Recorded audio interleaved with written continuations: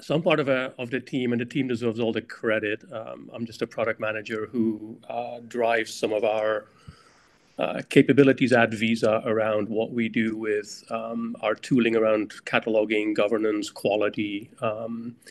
Mika, if you go to the next slide. Very briefly about Visa, I don't think I need to go into too much detail about what Visa is or does. I'll just actually start with, we're not a bank, so just so everybody knows, we don't actually issue your card.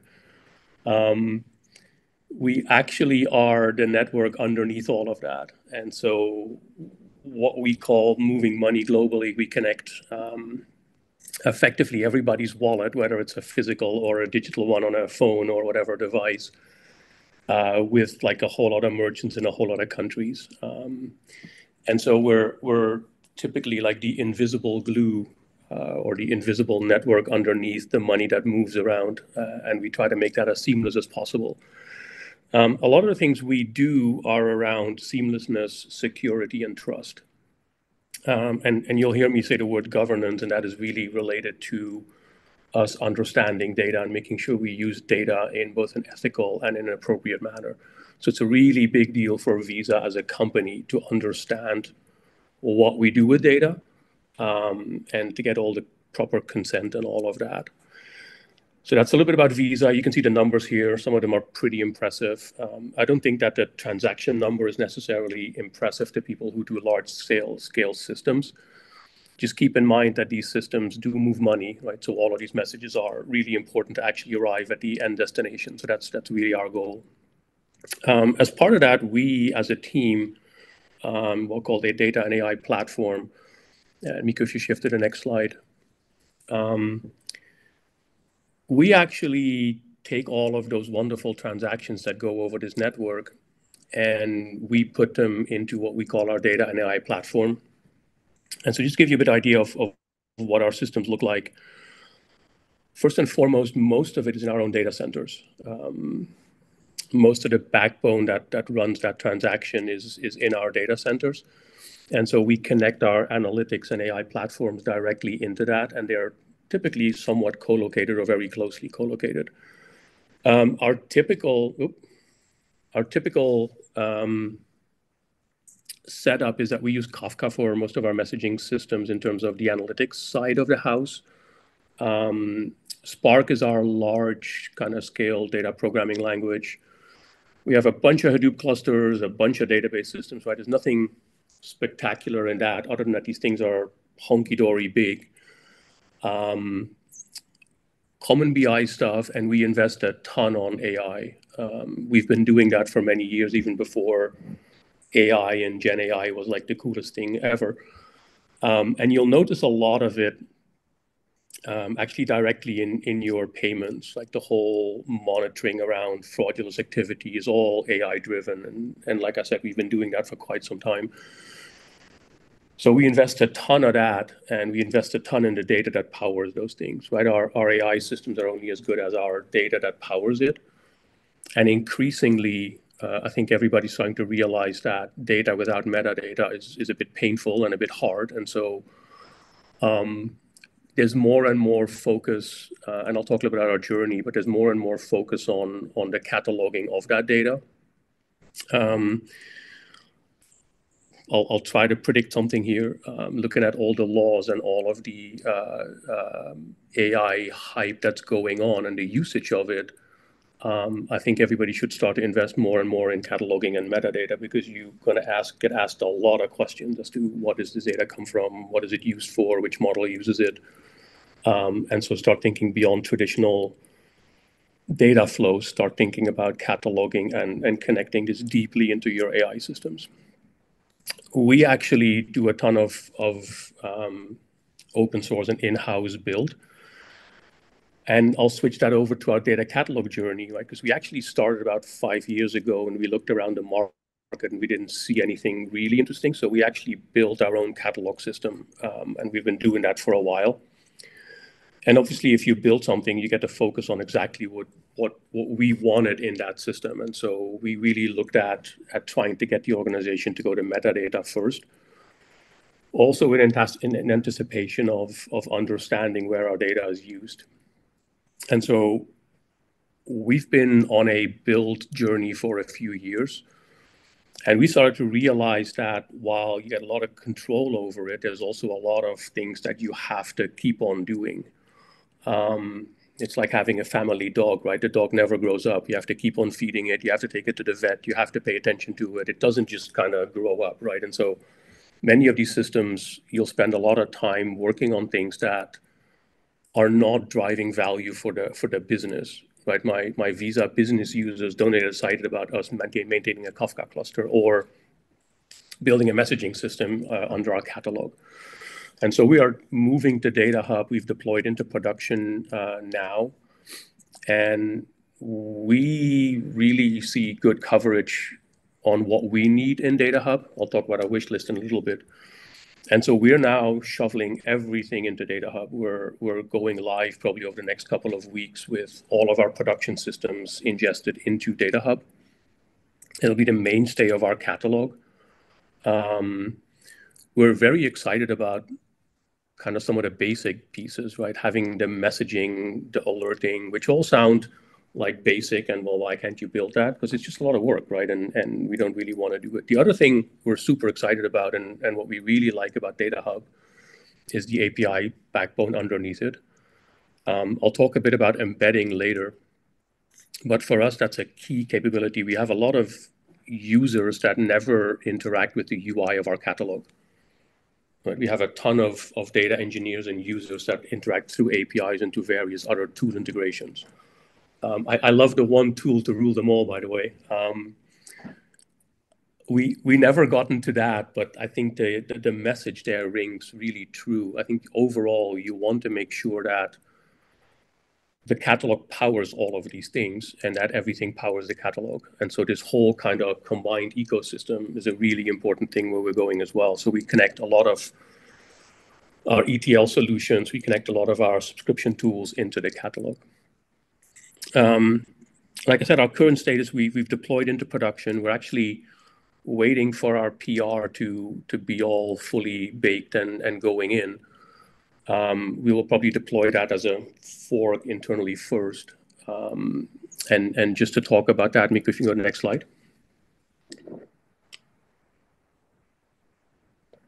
So here's what we are, and this is kind of our first real contribution. This is what we are trying to do, and you can see the links at the bottom of the slide. But one of the things we have is we have a pretty sprawling ecosystem, right? We have a number of Hadoop clusters.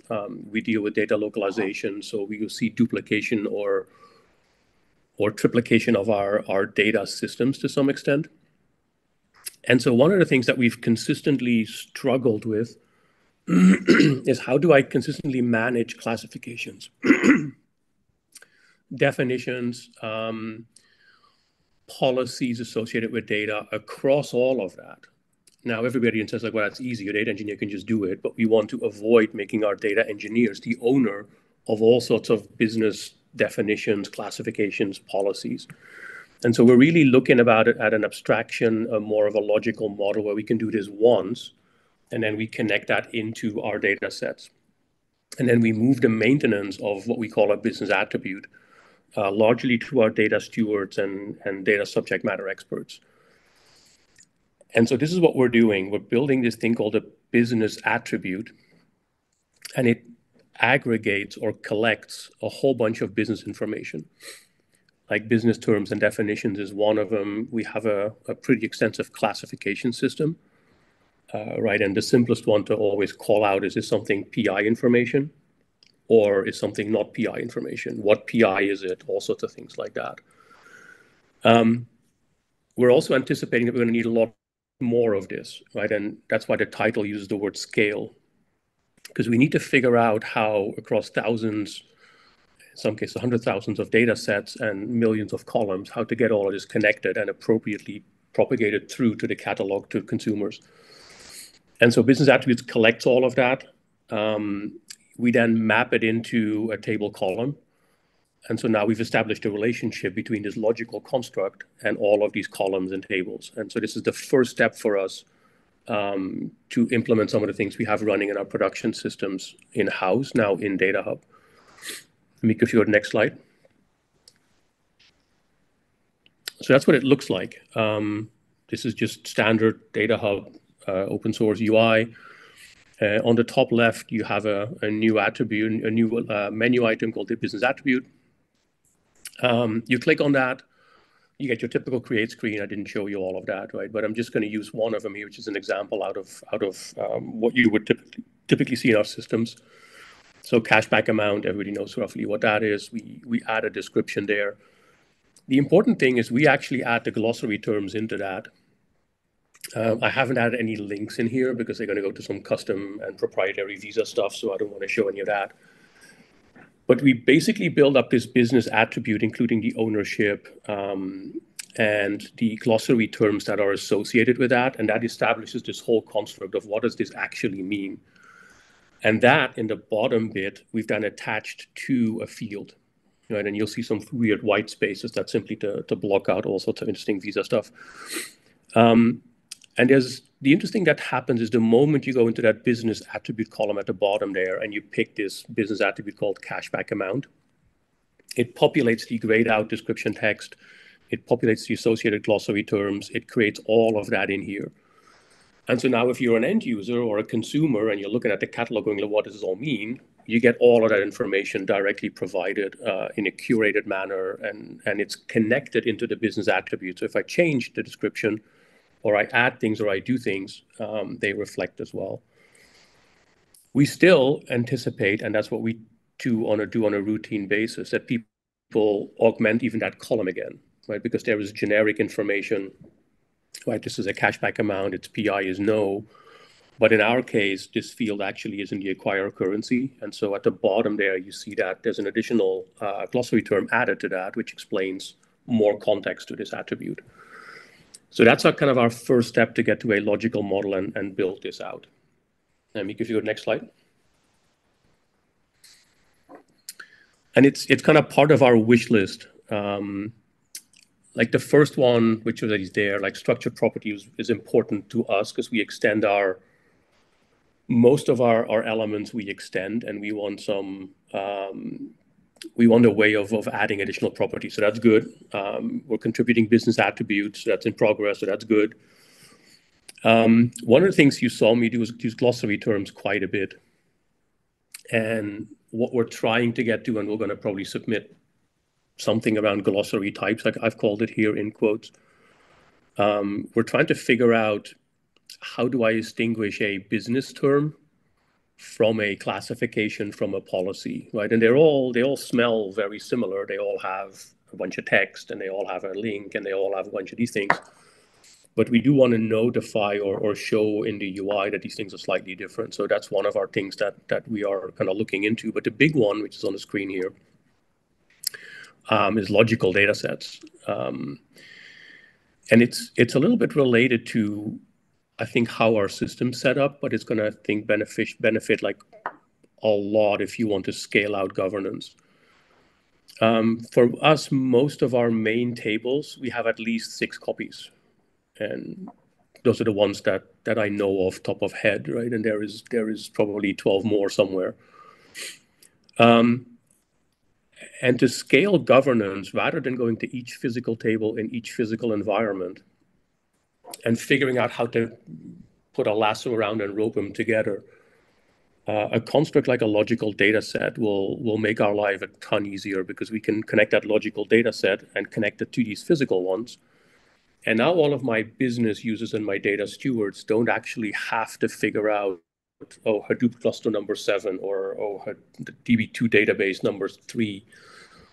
You don't have to trawl around all of this stuff. And we're really trying to figure out how to kind of elevate where we put our data products, where we put our data contracts, where we do put our definitions. And that's where we think logical data sets is going to give us a much better scale out model for that. And then we connect that into all of our data sets, and then we can drive the governance piece off the logical data sets.